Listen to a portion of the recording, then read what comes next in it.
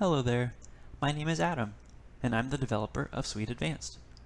In native NetSuite, if you want to change your theme, you would go to the Home menu and click Set Preferences. Then you would go to the Appearance subtab and choose from a list of presets. There's no way to tell exactly what a theme will look like unless you apply it first. Because of this, it can be very time-consuming to find a theme that you like. So many times, users don't bother. Also, the list is very long, but it still doesn't offer every possible color choice. SuiteAdvanced solves all these problems.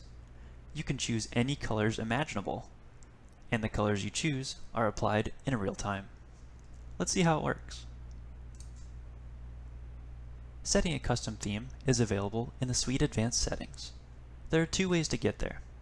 You can use the User menu and look under SuiteAdvanced,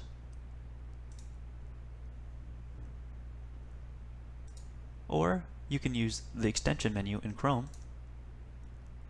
I like to pin mine.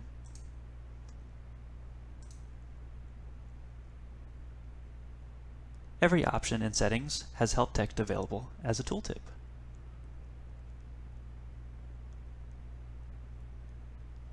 A custom theme is set per NetSuite role. Ensure you have one selected before changing the theme. Options in this role dropdown get added automatically as you use NetSuite with different roles. You can set a custom theme by choosing a main color and a secondary color.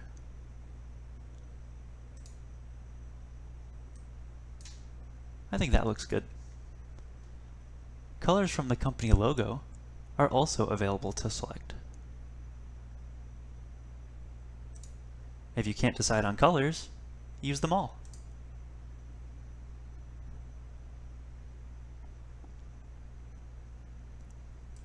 You can also swap the main and secondary colors, or remove the colors altogether. Clicking the Remove Role button will remove the selected role from the dropdown. SuiteAdvanced also offers dark mode. You can use the auto option to make dark mode obey the settings of your operating system, like this. Here are my Windows settings.